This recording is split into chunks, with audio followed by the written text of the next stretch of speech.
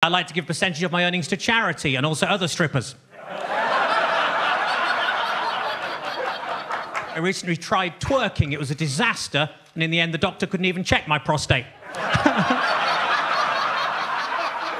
I used to work at McDonald's, mostly flipping burgers, but we also sold fucking chips as well. I recently got myself a corgi boiler, and that shut the yappy little fucker up for good. Now,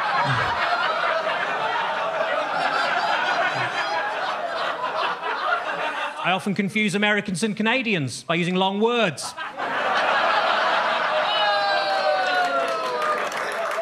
Personally, I prefer morning sex, as it's when people are recently bereaved, they're at the most vulnerable.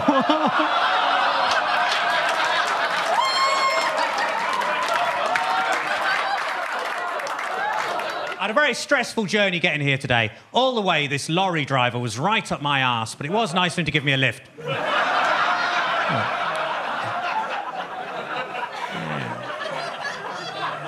Things I'll do for a Yorkie. And I think that's why it's not for girls, but... No, look, seriously, it was a long drive, so I stopped for a piss at a little chef, but unfortunately, he ducked at the last second.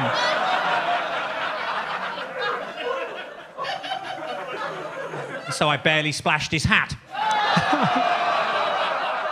I used to be a fortune teller, but all I ever predicted was really cold winters. Turned out the crystal ball shop had sold me a snow globe.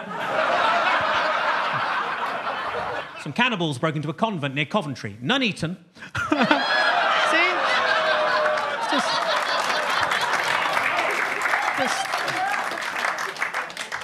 I saw a stripper taking drugs earlier, smoking crack. Yes, and her tits were pretty good. There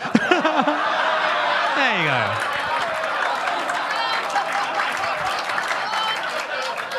I bought some fancy pens at a nudist art shop. Felt tips, no, but I touched a couple of bollocks.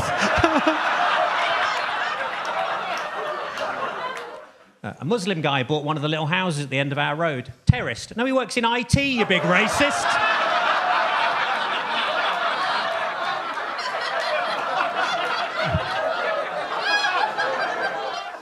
So last summer I poured boiling water over all the ants in my garden, and all the uncles were furious, so...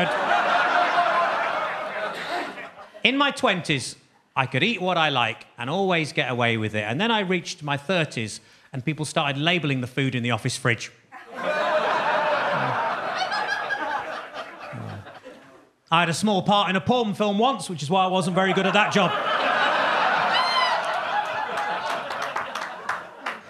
I think if I was to try revenge porn, I'd just post naked pictures of myself online so everybody would know how low my ex's standards really were. One time I nearly had a threesome with my girlfriend and my best friend, and the only thing that stopped it happening was they didn't invite me. Right, and that... See... Hello, I'll be brief. That's a clip from my second special, which comes out as a free download to everybody on my mailing list on the 21st of December 2021. You'll get a link to download a free, unedited, advert-free copy, if you like that sort of thing. There's also a link on there to download my first special, which came out about a year ago for the people on the mailing list. It'll eventually come out on YouTube and stuff, but that'll be a bit edited and have adverts in and all that sort of stuff. So there you go. If you join after that, yeah, you still get the link. It'll just be in a confirmation email. And I'm touring a new show called Gary In Punderland. I'm currently about 90 dates in, and that tour will continue all the way through 2022 and into the early part of 2023. And that's all new jokes, basically stuff I wrote during lockdown. So again, GaryDelaney.com for the dates. That's touring UK and Ireland. So if you like that sort of thing, see you then. Ta-ra.